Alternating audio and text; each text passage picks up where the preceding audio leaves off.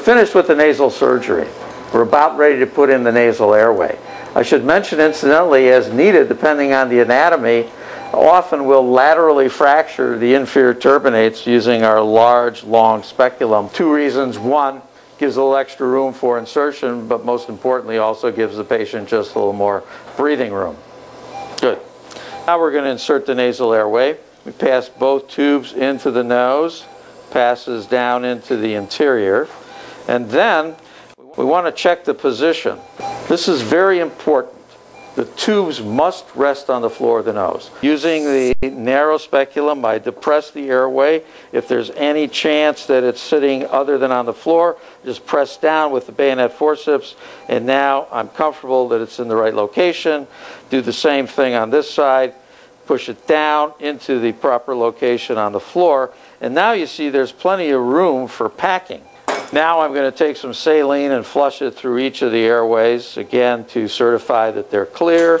Just a little squirt goes through clearly. Good. So you can see from the diameter of the tubes, which is larger than any other available hybrid, whether it be a pack, an airway, or splint, an airway, there's going to be a tremendous airflow in and out. Now I'm inserting the packing. Again, I'm making sure the tube is still on the floor of the nose. There's plenty of room. Sits right there. Done. Okay? Now I'll put the packing onto the other side.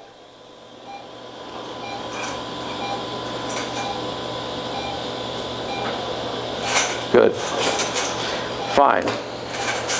Now I will tie the left nylon suture to the right to the left suture, and this prevents any accidental slippage into the nasopharynx.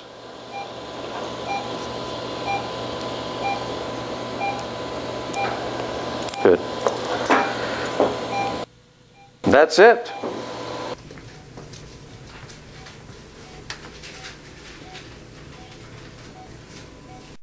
Yeah.